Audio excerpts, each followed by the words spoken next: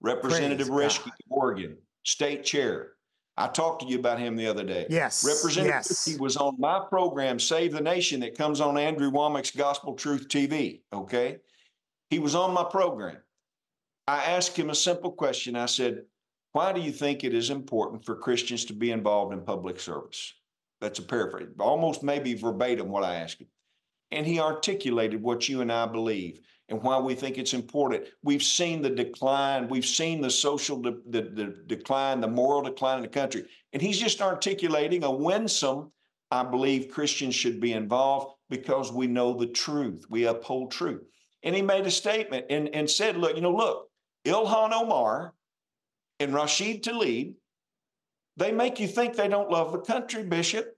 I mean, they support Hamas terrorists that kill Jewish babies and women, let alone the men that they killed October the 7th. They even say they want to take out American citizens.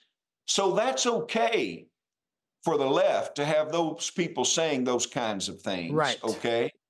But yet, I think that it's perfectly okay for you to point out and say, wait a minute, Ilhan Omar was bragging on Somalia that that's her home. She's serving in Congress. I got a problem with somebody that's wanting to do more for Somalia and a Muslim country or Hamas than they do their own people. But Representative Reschke made a simple statement, and do you know, they turned that into a national story. They Right-Wing Watch, who's watching you right now, probably. They're probably going to get both of us on this. Oh, both of us, sure. Yeah. And so, Bishop, they clipped it out. It's the same standard operating procedure. Clip out a piece, twist it, and try to make people hate them. Freedom from Religion Foundation has gone after Representative Reschke. And here's what I found out yesterday, Bishop.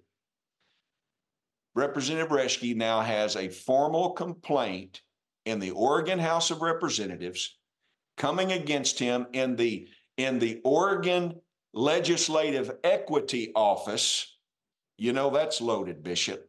They're coming after him formally, as if he has charges against him because of comments under free speech and freedom of religion that he made on my program.